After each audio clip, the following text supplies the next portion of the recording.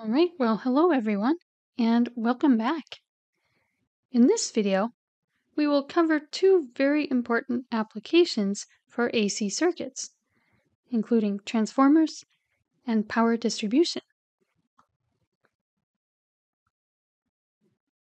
So here's our goals for today's video. First, we will briefly review the complex power and maximum power transfer topics from our previous video.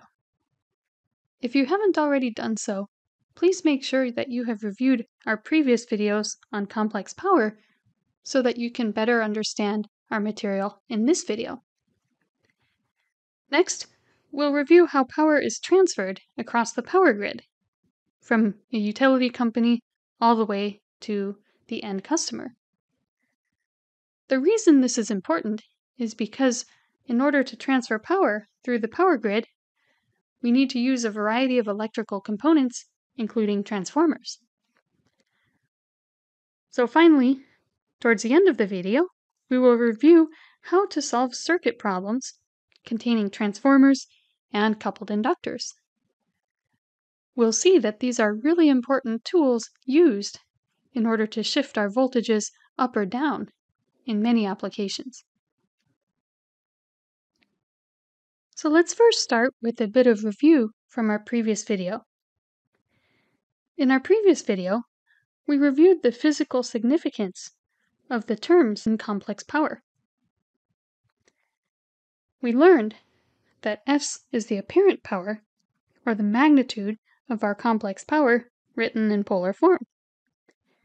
P is the real power, or the real component of our complex power. That's the power that we can actually use. Q is the reactive power, or the imaginary component. And theta is our power factor angle. As we learned, depending on the value of theta, the amount of power that is real and the amount of power that is imaginary can be varying greatly. So last time, we reviewed three different cases for the power factor angle. The ideal case is when our current and voltage are perfectly in phase, and when their phase angles are equal. But depending on the value of our current and voltage phase angles, we can also end up with leading or lagging behavior. So it's very important to be able to recognize which of these cases we're in. And of course, you'll remember, if we happen to have lagging behavior, we learned that we can add a parallel capacitor to our load in order to improve our power factor and make our load behave closer to the ideal case.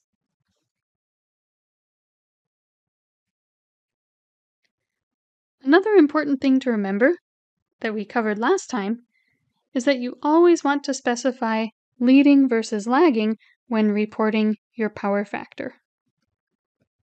So for example, if we have a power factor of 0.8, we need to specify whether that power factor is leading or lagging. The reason why is because inverse cosine of 0.8 could be either a positive or a negative number. So we always want to specify whether our power factor angle, theta v minus theta I, whether that difference is greater than or less than 0. If theta v minus theta I is greater than 0, we say our power factor is lagging. If theta v minus theta I is less than 0, we say our power factor is leading. So whenever you see a power factor, make sure you remember to specify whether power factor is leading or lagging based on the values of your voltage and current phase angles. Finally, we also learned that it's possible to correct the power factor. Ideally, our power factor would be 1, and our current and voltage phasors would be perfectly in phase with each other. But of course, in real life, we learn that most of the time, the best we can do is get a power factor around 0.95. So if our power factor is not where we want it, and our circuit has lagging behavior, we can correct our power factor following this procedure. Take a look at our previous video for an example of this procedure in action. You'll remember that these equations that we use to correct our power factor, these come from trigonometry and our equation for the impedance of a capacitor.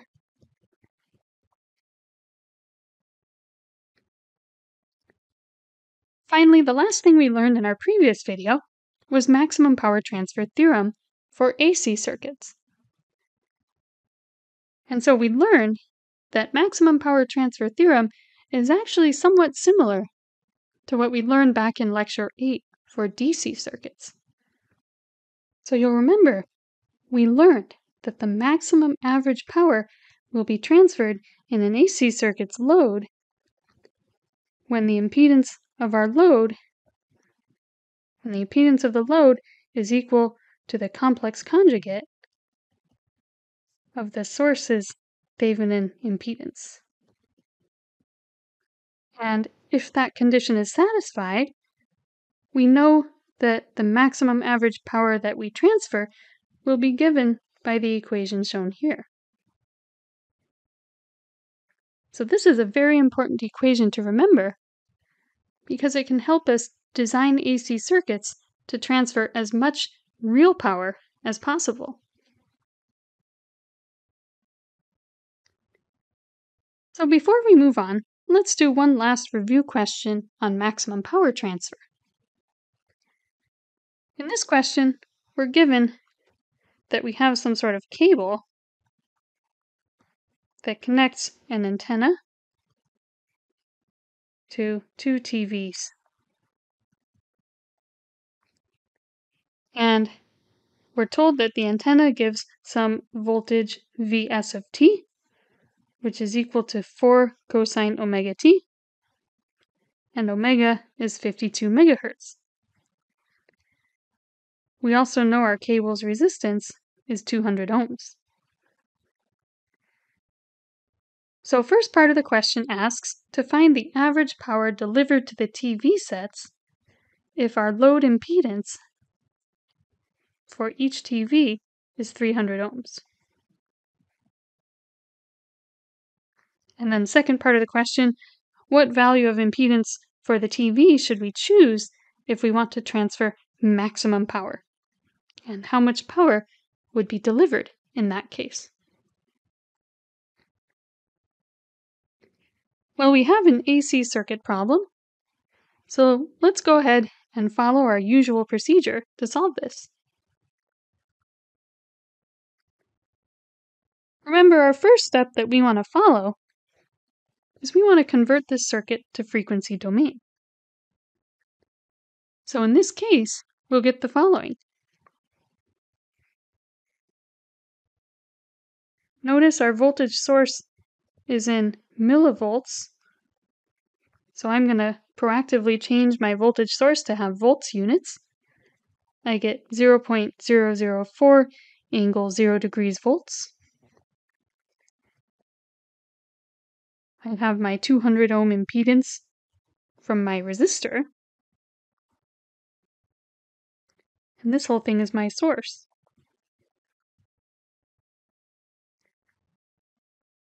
Then, as stated in the problem, our load is two TVs in parallel with each other, and each of these has a 300 ohm impedance.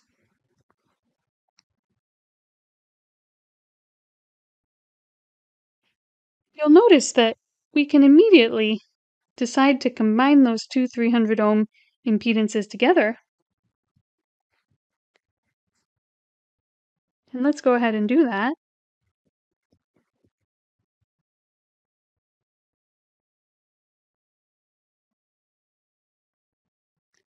And if we go ahead, combine those together,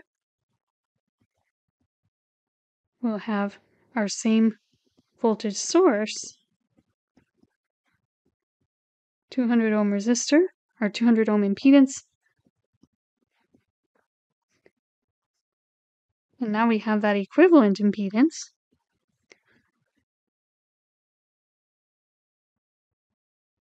Since we have two 300 ohm impedances in parallel, we'll just use our shortcut equation,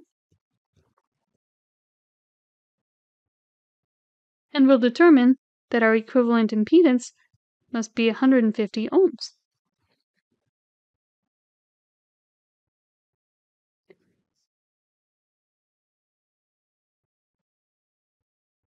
So now we have our circuit in frequency domain, and we're basically ready to go. Let's now return to our part A from before.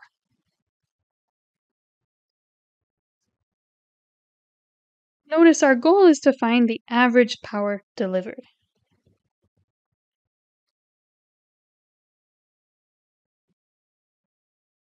So we want to find average power delivered from the source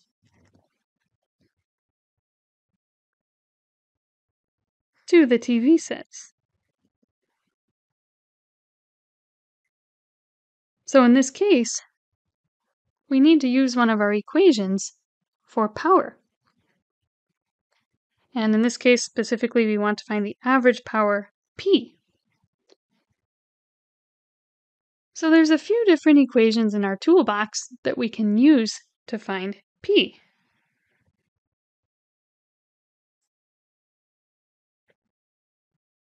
Can you think of which equations we'd want to use here? First possible option is we could choose to go the complex power route. We could find our complex power and take the real term. That would give us P. Another option is we could use the equation from our AC circuit toolbox. From the instantaneous power, we know that P must also be equal to 1/2 Vm Im cosine theta V minus theta I. That's from our instantaneous power equation.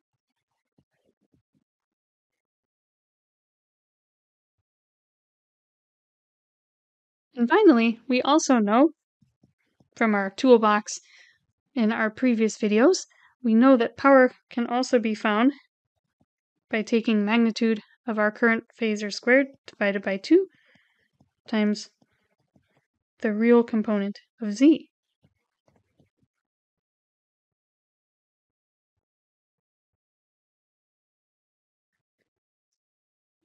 And in this case, that would be the 150 ohm impedance that we want to find our voltage and current across.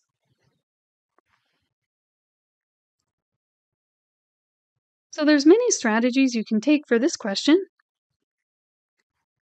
In this case, I'm going to go ahead and choose to use our instantaneous power equation, just because I think it's a little easier to find the magnitude and phase angle of my voltage and current. So let's go ahead and find our voltage and current phasors across Z equivalent, our load impedance. Remember, we want to find the average power delivered to the TV sets or to my load. So I need to plug in voltage and current only through Z equivalent. I don't want to plug in the voltage from my source because I only want the voltage and current through the impedance we're interested in. So let's give this a try. Let's find V and I, and then substitute in to find our average power P. So if we go ahead and remind ourselves what our circuit is, our first step is to find V and I across that 150 ohm load impedance. So how would we find our voltage phasor V? Well, notice here, the V across our 150 ohm load is not the same as the voltage from our source. due to the 200 ohm resistor.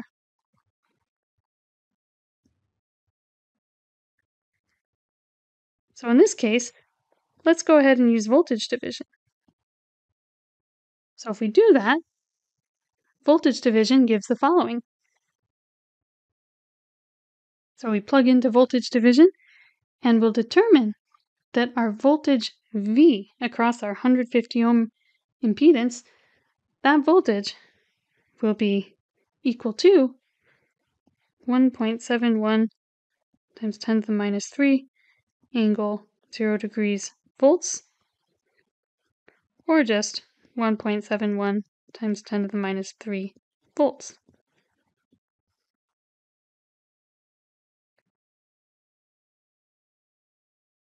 All right, so we have our voltage across the 150 ohm impedance.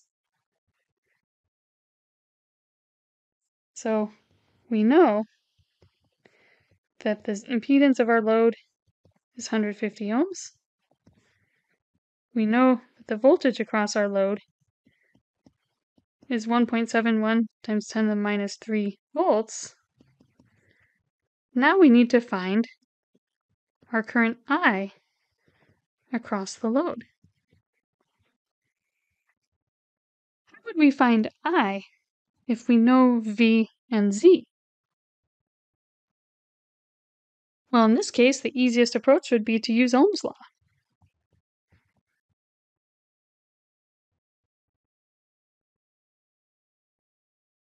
So in this case, we can say that our current I must be V over Z. And if we solve, that gives us 1.71 times 10 to the minus 3 volts divided by Z. But notice in this case, our Z for our load is 150 ohms. If we go ahead and plug in and solve for I, we'll determine that our I value will be 1.14 times 10 to the negative 5 amperes. Notice in this case, you could have also chosen to take our voltage and then the impedances across the entire circuit and divided our voltage source by 350 ohms. You'd see either way you'd get the same result.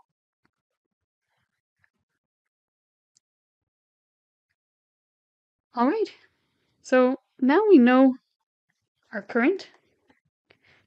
Notice our current is completely real. We don't have any phase angle associated with it. So we can say that the voltage of our load is 1.71 times 10 to the minus 3 angle 0 degrees volts. And our current is 1.14 times 10 to the minus 5 angle 0 degrees amperes. Remember, our goal is ultimately to find our average power P. So now we are ready to substitute in to our equation for P. All right, so let's go ahead and substitute in and see what we get. So we'll end up with the following. So in this case, we get 1/2 times the magnitude of our voltage. That's just 1.71 times 10 to the minus 3 volts. Magnitude of our current was 1.14 times 10 to the minus 5 amperes. And in this case, both of our phase angles were 0. We substitute in, we'll determine that our power P will be equal to 9.7 nanowatts, or 9.7 times 10 to the minus 9 watts. And of course, in this case, we want to find the power delivered to the TV sets. So this is to both TVs. If we divide by 2, that would give us 4.85 nanowatts per TV, since there were 2 in parallel.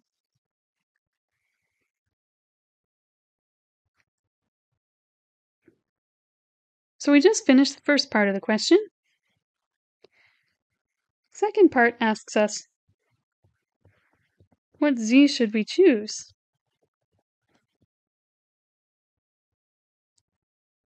For max power transfer?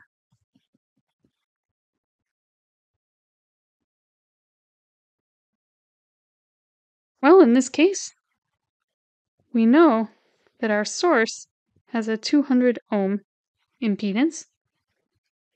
Our load is 2 impedances in parallel. So, by the maximum power transfer theorem for AC circuits, we know that our load must equal the Thevenin impedance of the source complex conjugate. Therefore, our load needs to have a 200 ohm impedance. But notice we have 2 impedances in parallel. We determine that the impedance for each TV must be 400 ohms. So we need 400 ohms per TV to transfer maximum power. Last part of the question asks how much power would be transferred if we did satisfy that condition. Well, to find that, we just use our equation that we learned. So we know that that maximum average power we will transfer will be 1/8 times the magnitude of our Thevenin voltage phasor squared divided by the real part of our Thevenin impedance of our source. So if we substitute in, we determine we get 1/8 times, we have 0.004 volts squared divided by our Thevenin impedance, which is 200 ohms. If we plug everything in and solve, that will give us 1 times 10 to the minus 8 watts, which is 10 nanowatts total, or 5 nanowatts to each TV.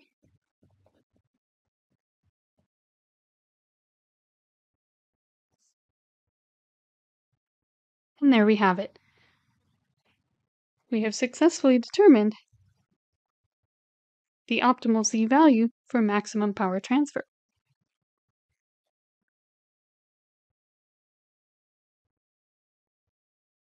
Alright, so definitely make sure that you understand these AC power topics very well. These are really important to understand for the next part of the class, and also because these types of questions will certainly appear on our final exam. Let's now move on to talk about AC power delivery and then transformers.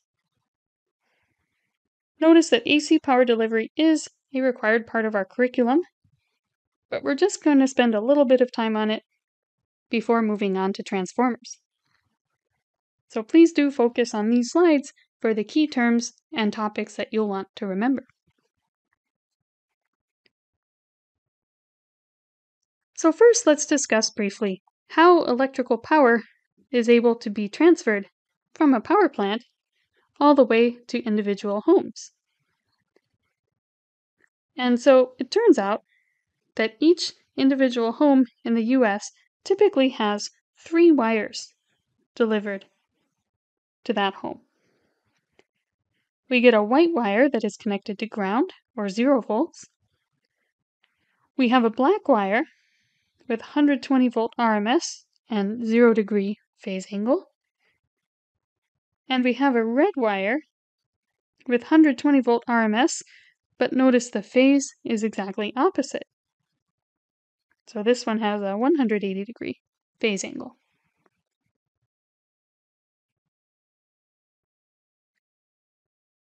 And within a standard US home, The power outlets typically are connected as shown. Typically what happens is we have some ground connection to connect our load to the earth ground, and that we'll see later is for primarily safety reasons.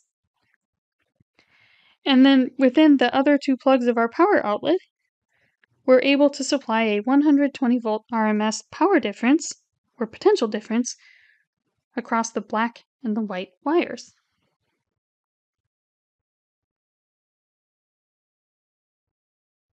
So why do we need grounding? So here's a little bit of context about why that ground is a really good addition. It turns out that even small amounts of electrical current can be dangerous. If you look up the health risks of electricity, you can see that it doesn't take very many amperes of current before that current can seriously hurt you. Notice above around 20 milliamps, electrical current can become quite painful. And you'll notice that if you get up into close to amp range, you can get severe burns and life-threatening conditions. So it's very important that we handle our electrical components very carefully, and we definitely want to avoid exposing ourselves to even small amounts of electrical current,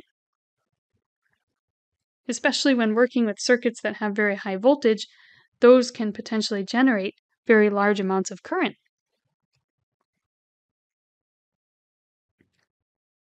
So here's a brief explanation of how grounding improves safety.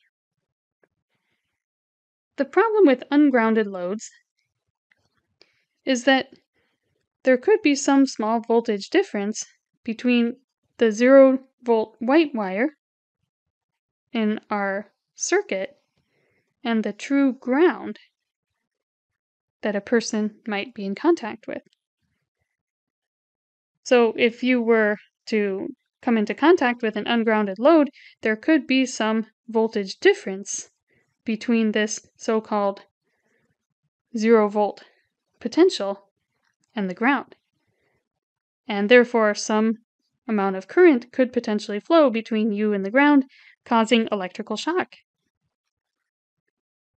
If we make sure our load is grounded, then we guarantee that both the 0 volts of our load as well as the 0 volts of our ground are at the same potential. And therefore, it's not possible for any current to flow from that load through you because both the grounded load and your ground are sitting at the same potential. So adding a ground can greatly improve the safety, and it's an extremely good practice to follow when you're working with electronics.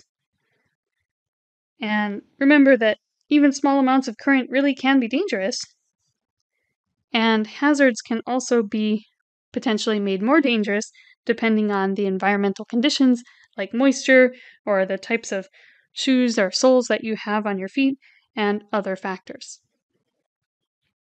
So key takeaway here, make sure that you ground your circuits in order to provide safety for you and those around you.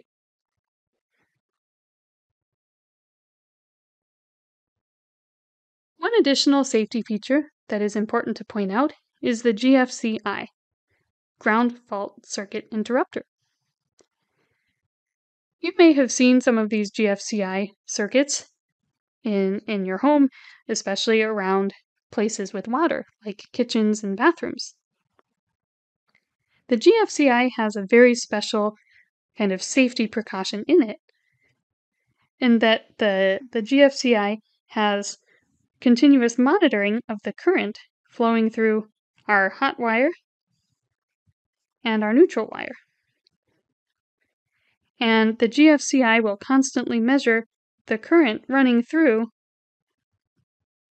our hot and our neutral wires. If we see that all of a sudden a significant difference in current is observed, that could potentially suggest that an electrical shock or something is happening such that current is flowing elsewhere.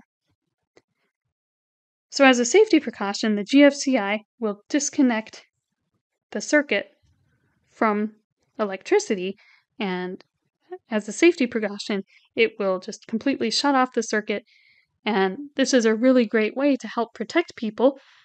For example, if you're using like a hairdryer or something in the bathroom and that hairdryer falls into a sink full of water, it could potentially produce some electric shock when it falls into water, and so this GFCI would disconnect and prevent a potentially serious safety concern. So GFCIs are a very nice safety circuit that is now very commonly used.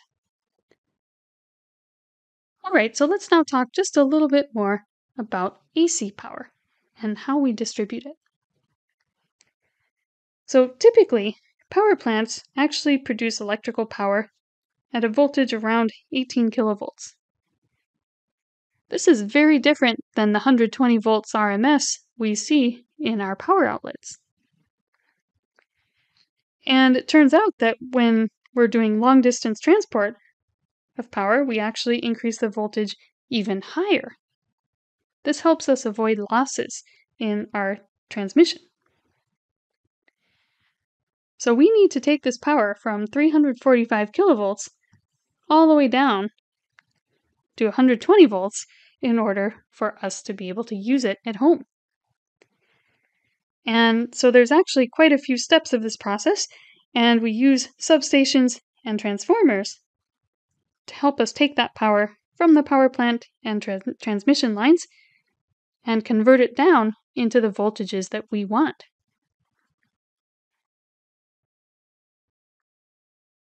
Let's go through a few key terms. Please make sure that you're familiar with these key terms for the purposes of our class. If you choose to take additional electronics courses, you'll probably learn about these terms in even greater detail. First is the power grid. The power grid is the network of transmission lines and substations that supply power. So transmission lines are the thing that carries electric current from power stations or from the power plant over long distances. And finally, substations convert that high voltage power from our transmission lines down to lower voltages and then distribute that lower voltage power to customers.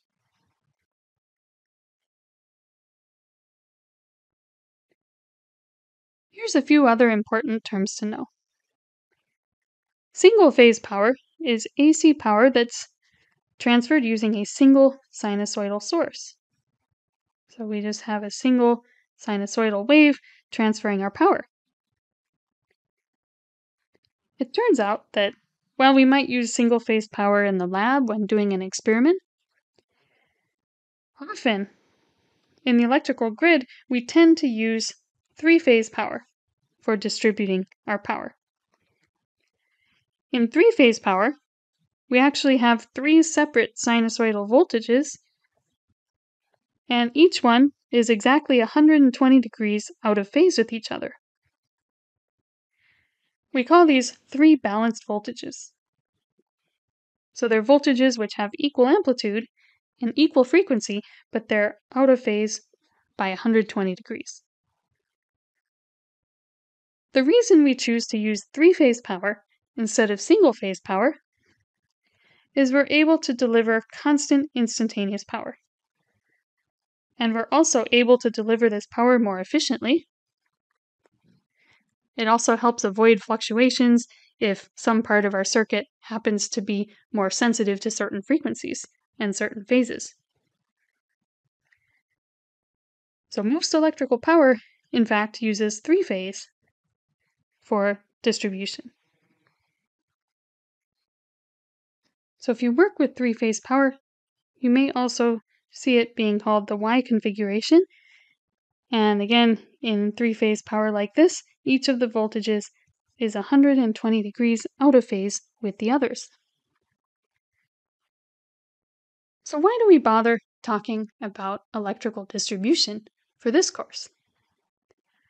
Well, it turns out that one of the really important applications of transformers and magnetic circuits is assisting with distribution of electric power.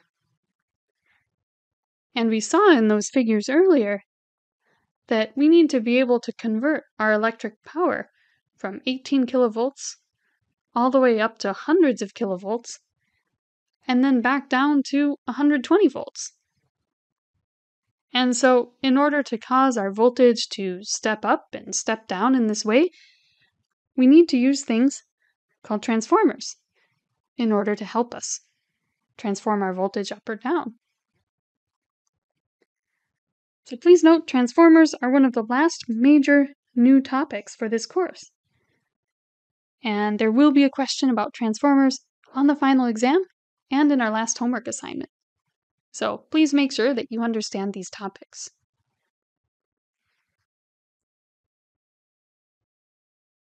So what is a transformer? A transformer is a device that couples two AC circuits magnetically rather than through a direct connection. What this means is instead of actually physically connecting two wires together, we are using inductors and magnetic fields in order to transfer current. Remember that inductors can actually induce current flow in each other using overlap of magnetic fields. So to make a transformer, we take two inductors where the magnetic field overlaps, and we use that. So a coupled inductor, therefore, are two or more coils wound around some common core. So often these are like metal coils wound around some magnetic or conductive core. And they're wound around the core so that the magnetic fields overlap. And this allows us to have one coil induce current flow in the other. And so one of the most important applications of transformers and coupled inductors is for raising or lowering AC voltages for power transmission. Another important application is isolating parts of circuits from others. And these circuits can also be used in things like RFID, where we use an RFID tag or RFID badge in order to open doors or transmit signals. Specifically for transformers, we can design multiple kinds.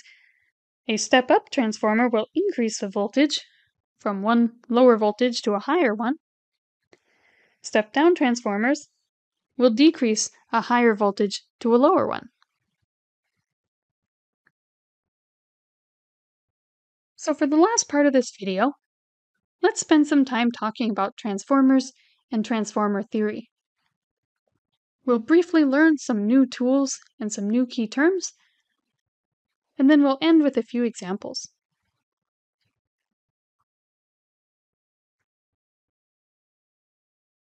Another very important point to be aware of when working with transformers and coupled inductors is this dot convention.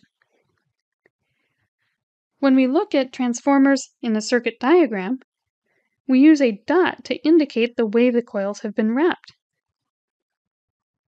This is important because this helps us figure out where the positive polarity in our coils are located.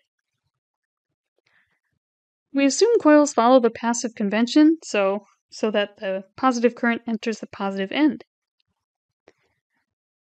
We also assume that if dots are not given, then we would assume the voltage and current have both dots on top, such that voltage and current are in phase. So if you have a coupled inductor or transformer circuit, pay attention to these dots, because these tell us which way the coil has been wound. And depending on these dots, you might have different equations governing the behavior. So you want to make sure you use the equations corresponding to the coil orientation. Another important term that comes up when working with transformers and coupled inductors is the mutual inductance, or M. Mutual inductance describes how well our magnetic fields overlap. So this actually depends on a lot of physical properties like the core of the material and the number of turns. And so you can see that the more turns that the coils have, the more favorable the material, the higher that M value. And usually M is given in henries. So suppose we have two coupled inductors and some mutual inductance M. How do we know how much current and voltage we're able to produce? It turns out that if we use our toolbox equations for inductors and Kirchhoff's laws, we can actually derive some expressions for voltage relationships of coupled inductors. So for our purposes, we actually don't use these equations too much, but we do use them to derive more relationships later on. So it turns out for our class, we actually have a separate transformer toolbox that we'll use in order to solve coupled inductor problems. But we share these equations because these are the equations used to derive our transformer toolbox. And the key thing to notice here is that the voltage behavior depends on the coil orientation. So notice, depending on which way your coils are wound, you can potentially have addition or subtraction in your equations. So you want to definitely make sure that you use the correct equation depending on the orientation of your coils.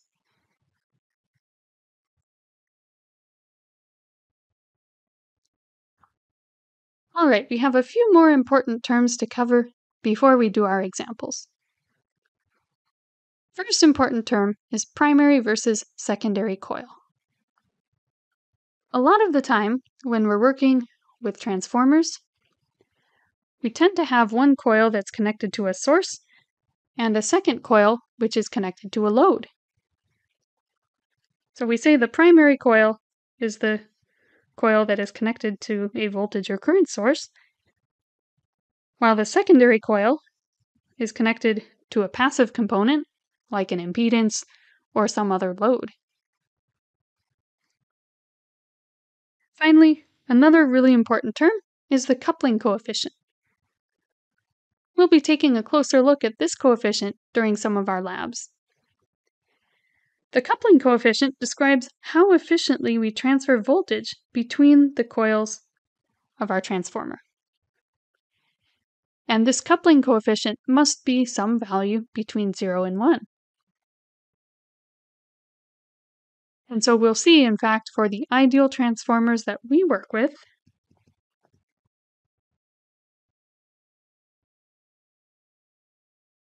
we typically assume that our coupling coefficient K equals 1. So we assume perfect coupling for the purposes of this class.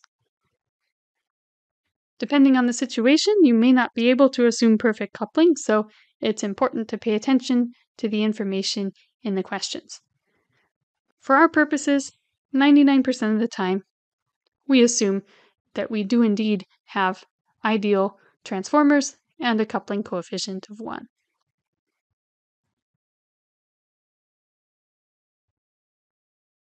So why do we care about transformers and coupled inductors?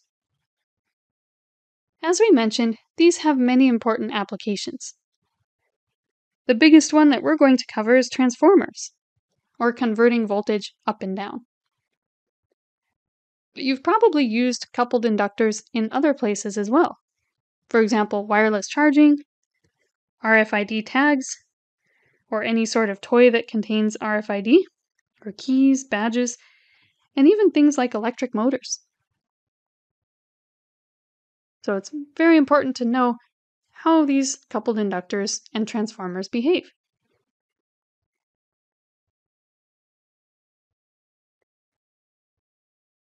So let's now take a closer look at ideal transformers.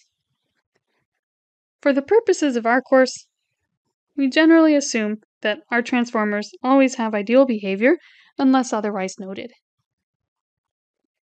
So an ideal transformer is a transformer with a coupling coefficient of 1, meaning that the voltage and currents are transferred perfectly across the primary and secondary coils. And if we have ideal transformers, it's actually quite nice. You'll see that there's a symbol like this one with the 3 vertical lines. And we can actually model ideal transformers using dependent sources.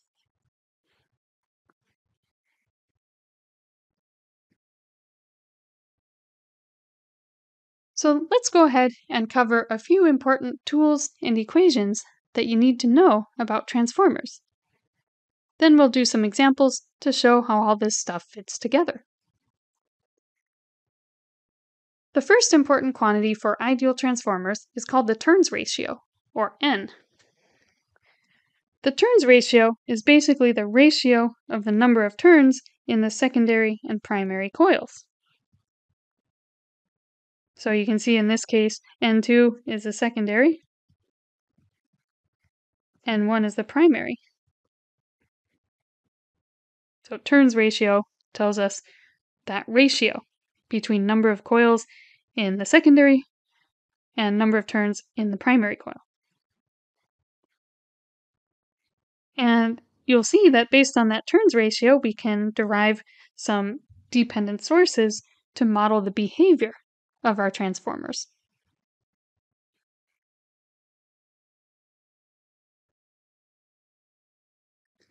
There's also a really important toolbox equation that is very useful when working with ideal transformers.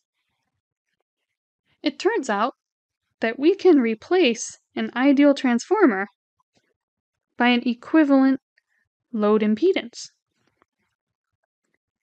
So notice if I have this transformer here connected to my primary coil, I can replace that transformer with an equivalent load.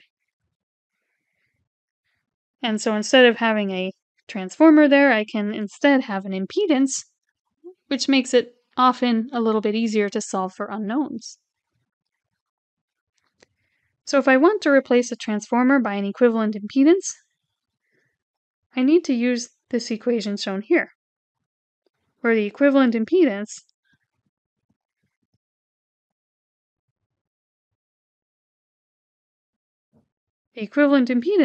is equal to n1 over n2 squared.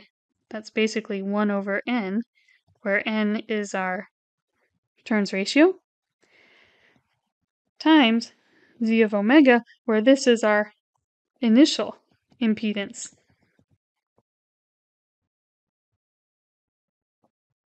On the secondary coil.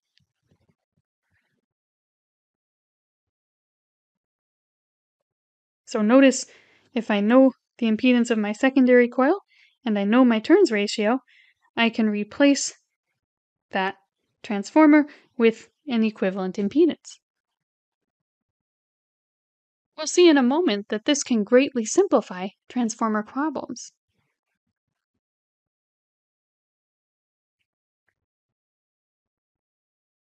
So finally, to help everybody solve transformer problems, I've compiled a few other equations into what I call the ideal transformer toolbox.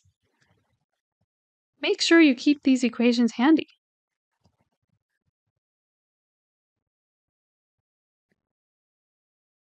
I guarantee you're going to need them on our last homework assignment and on our final exam. So you'll definitely want to know how to use these equations.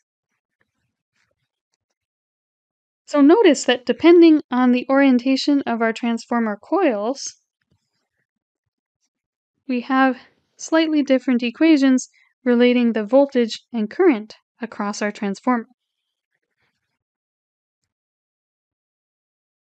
So depending on the coil orientation,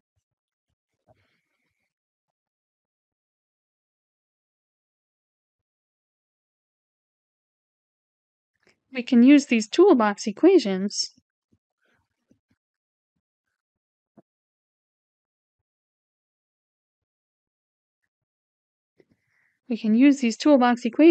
to relate our voltage and current on both sides of the transformer.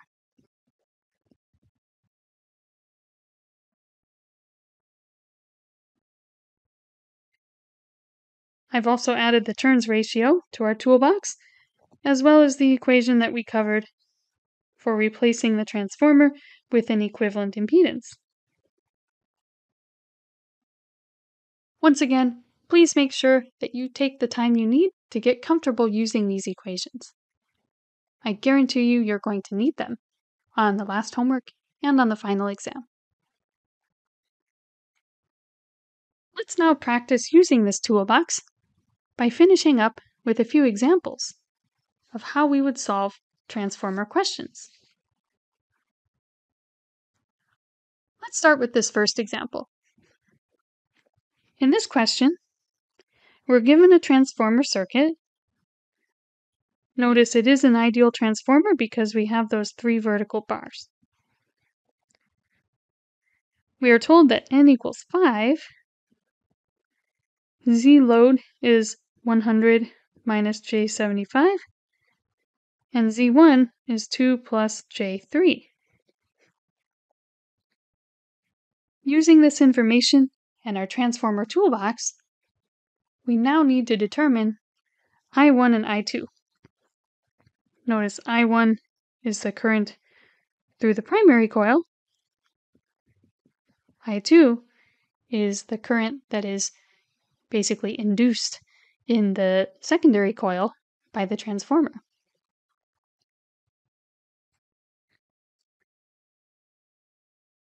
So how would we approach this? Well, if we look at our transformers that we have, we need to be able to find I1 and I2. And notice in this case, we do know what our load is. So a good place to start would be replacing our transformer with an equivalent impedance. And why would we want to do that? Well, if we replace our transformer with an equivalent impedance, then we can solve for I1.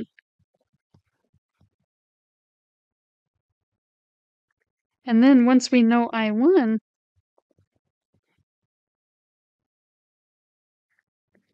we can use the transformer toolbox to find I2. So let's give this a try. Our goal is to take this transformer and replace it with an equivalent impedance.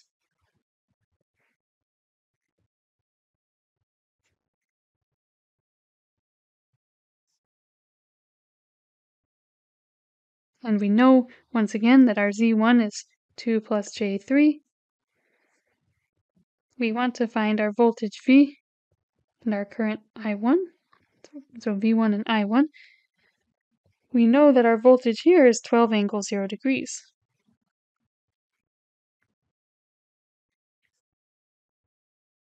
So first, we need to figure out what that equivalent impedance will be. Let's take a look back in our transformer toolbox. In our transformer toolbox, you can see the equation we need to use to find that equivalent impedance. Here we know our N value and we know our impedance of the load, so we just need to substitute.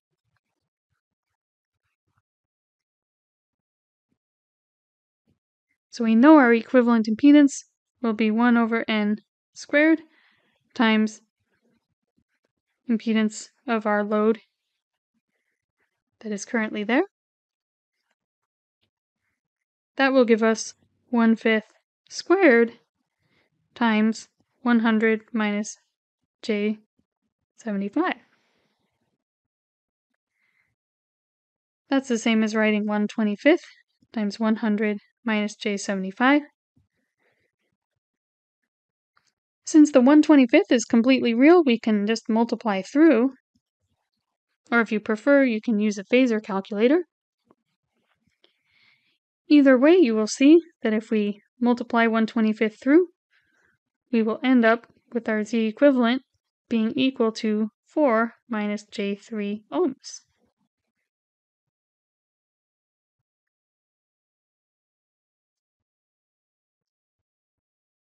So now that we know both of our impedances, and we know our voltage source,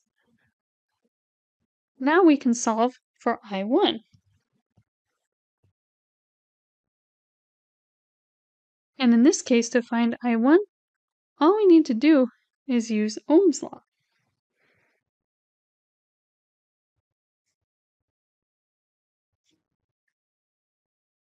Notice we can combine the series impedances.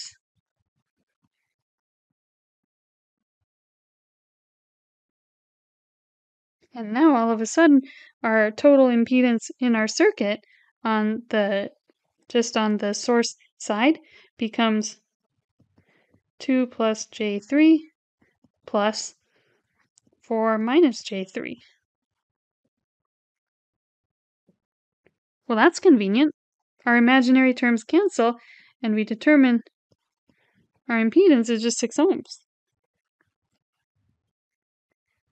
So then by Ohm's law, we can determine I1 is just V over Z, or 12 angle 0 degrees, divided by 6 angle 0 degrees, which gives us 2 angle 0 degrees amps, or just 2 amps.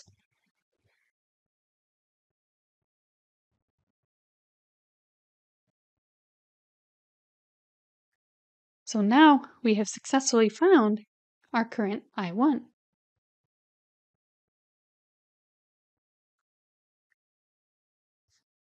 Okay, well, now we know I1.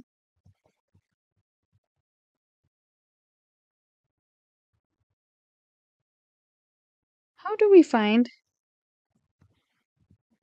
I2? What transformer toolbox equation can we use?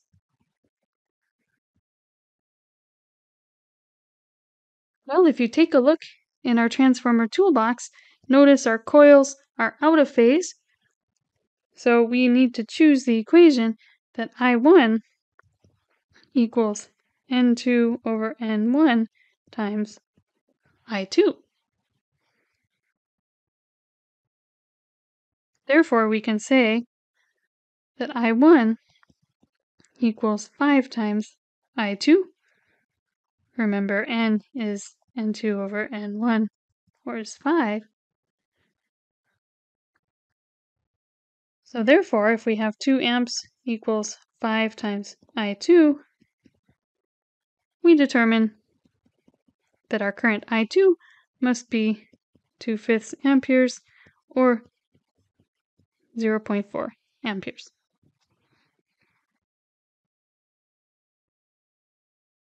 And that's all there is to it.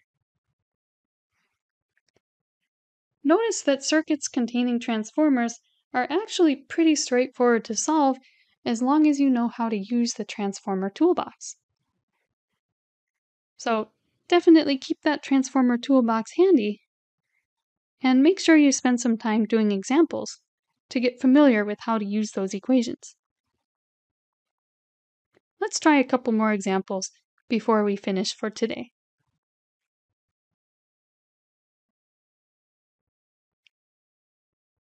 All right, let's try our second example here. In this example, our turns ratio is not known.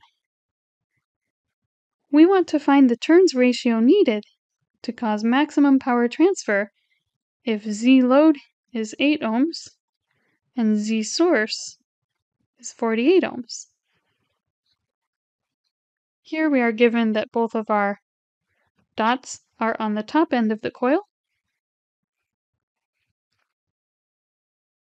Let's go ahead and give this question a try. A big hint here is maximum power transfer.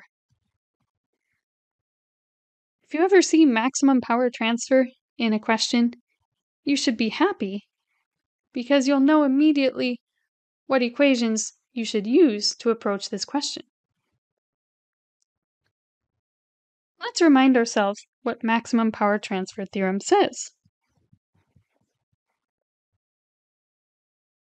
So remember, for maximum power to be transferred, the impedance of our source must equal, or the Thevenin impedance of our source must equal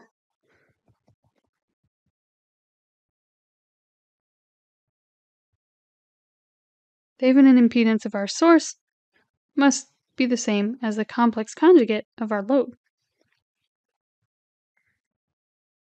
Well, in this case, if we look at Thevenin impedance of our source, that's 48 plus 0J. So that means that our load impedance must be equal 48 minus 0J, or 48 ohms. So notice what our task is. We know right now that the load across the transformer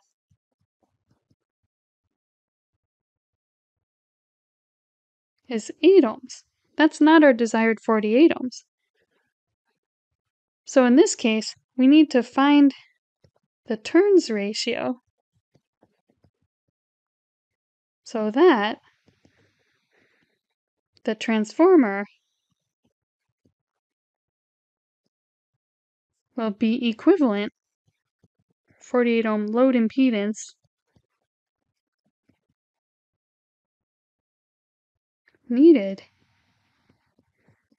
for max power transfer. So remember our equation. We know that if we replace our transformer by an equivalent impedance, we want that equivalent impedance to be 48. And that equivalent impedance is also equal to 1 over n squared times Z load. Therefore, we can write that 48 ohms must equal 1 over n squared times 8 ohms. Therefore, 6 ohms is equal to 1 over n squared. And we can determine, in this case, that 1 over n is equal to the square root of 6, or that our turns ratio n must be 1 divided by square root of 6. If our turns ratio is 1 over square root of 6, that will allow our transformer to produce the equivalent impedance with the same value as needed for max power transfer.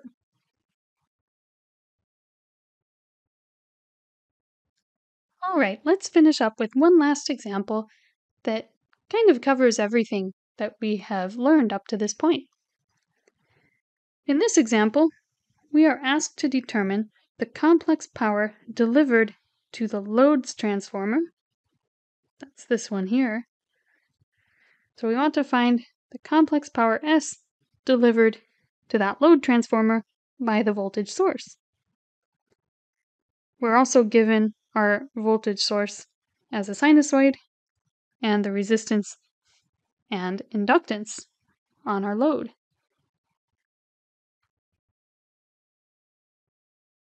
So let's briefly take a moment to talk strategy. First approach would be to convert to frequency domain, since we're working in AC. Next, remember that our complex power S is equal to VI star divided by 2. And in our case, here, we want our voltage to be V2.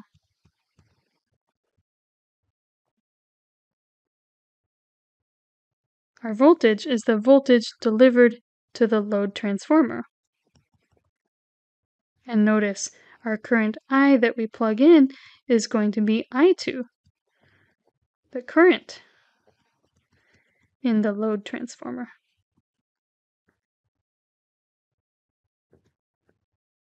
So key takeaway here is to pay attention. Pay attention to what you want to find complex power across. And you really want to make sure you plug in the correct current and voltage.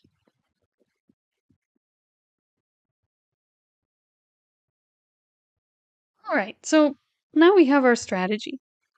We want to convert to frequency domain and then determine V2 and I2, the voltage and current that are present in our load side.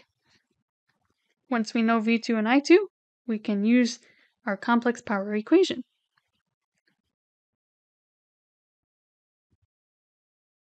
So in frequency domain, we get the following. Notice our voltage becomes 12 angle 15 degrees volts. And in this case, notice we can find our impedance Z here. That's just impedance of our resistor plus impedance of the inductor. And we were given those. Our resistor is just a 20 ohm resistor. Impedance of our inductor is J omega L. In this case, our omega is 40 and L is 1.25. So our impedance Z in our load becomes 20 plus J50 ohms.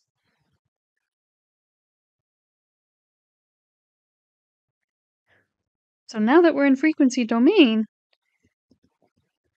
we need to find V2 and I2.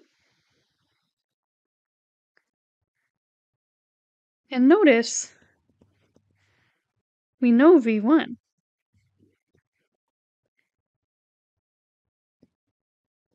How is V1 related to V2? What toolbox equation could we use? Well, from our toolbox, our coils are in phase, so we know that V1 must equal N1 over N2 times V2.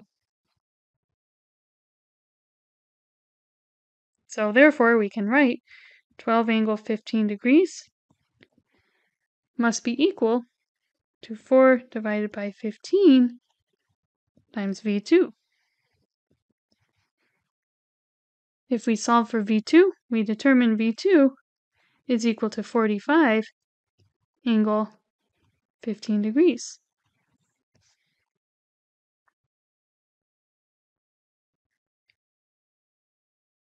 All right, so we found V2. How do we find I2?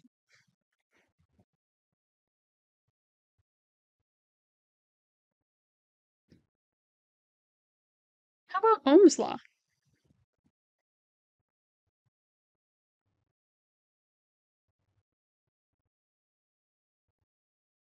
We know Z, we know V2.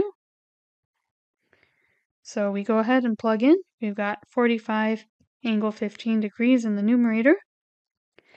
We've got 20 plus J50 ohms in our denominator. That gives us 45 angle 15 degrees divided by, using our converter, that will give us 53.852 angle 68.2 degrees. And therefore, if we math it out, we determine that I2 will be equal to 0.83563 angle negative 53.2 degrees amperes.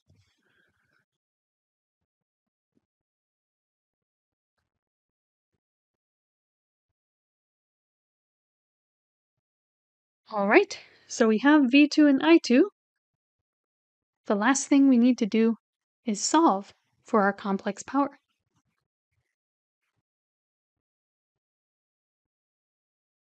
So in this case, let's go ahead and substitute in.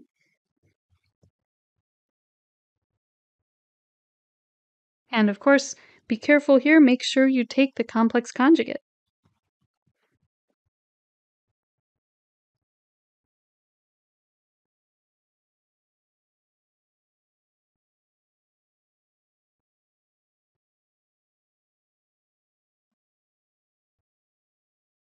So notice I did take my complex conjugate.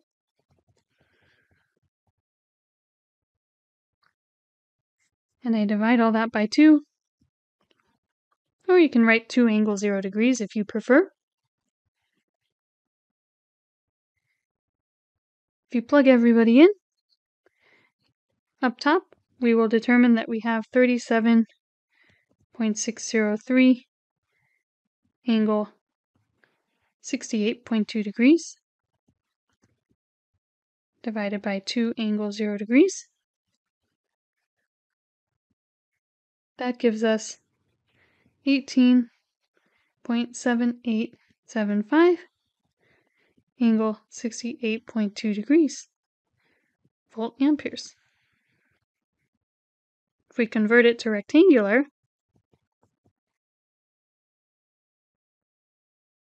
we will determine that our complex power S will be approximately 6.977 plus J 17.44 volt amperes.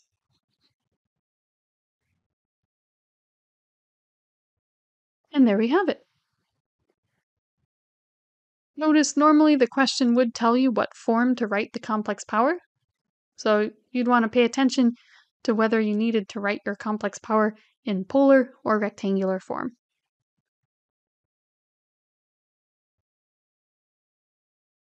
Alright, so let's go ahead and wrap up here for today. You should now be more comfortable finding maximum power transfer in an AC circuit.